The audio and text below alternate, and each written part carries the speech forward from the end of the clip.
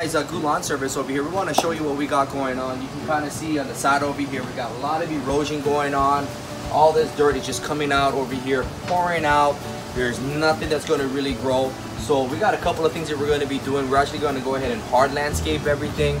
We're going to bring out probably about 2,500 pounds of flagstone, these huge old 3 feet wide by 3 feet flagstone pieces, and we're going to actually redo the drainage. So they actually stopped the drainage over there. We're actually going to trench it and run it all the way out to the bottom, you know, over here.